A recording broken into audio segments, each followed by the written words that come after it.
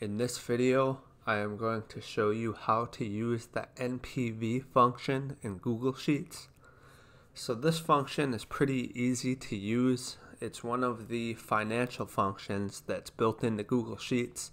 What it does is it calculates the net present value, which is used in investment planning and capital budgeting to look at the profitability of an investment.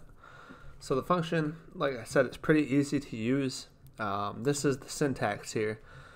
So the first argument is your discount rate, which is just the discount rate of the investment over one period. And then you will be entering your cash flows in. So you only really need one.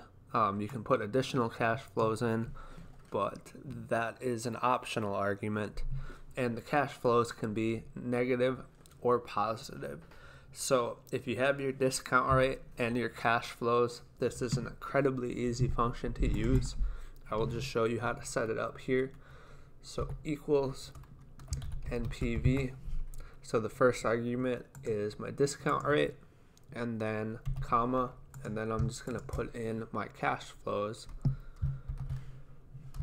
And then we will add my closing parentheses, and the discount or the NPV for this series of cash flows is $689.39. So you can see that my first cash flow here is negative. That just represents the upfront cost of the investment. And just in a matter of seconds, we calculated the NPV using this function.